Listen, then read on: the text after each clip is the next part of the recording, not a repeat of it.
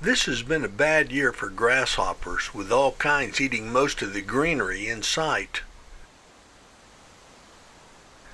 They ate grass, crops, leaves off of trees and shrubs, and in between that they made lots more grasshoppers. Then they laid their eggs in the soil for next year. But they aren't without their own enemies. The great black wasp is a relentless grasshopper hunter that normally eats nectar and flower pollen for its food. It's the baby wasps that crave grasshoppers for their development, and that puts the black flyers on a mission for these jumping insects. It's a macabre story.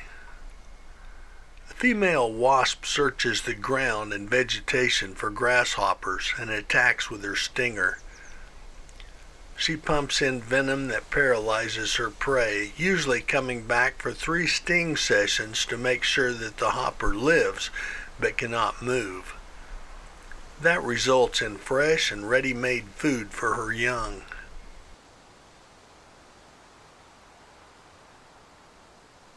After subduing a victim, the wasp digs a ground tunnel just large enough to contain the prey.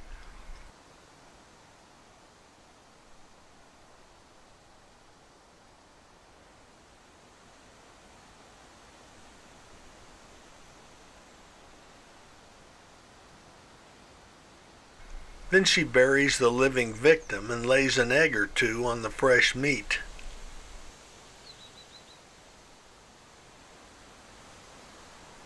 Then she covers and plugs the burrow, carefully hiding her work so that flies and other bugs won't find and eat the free meal.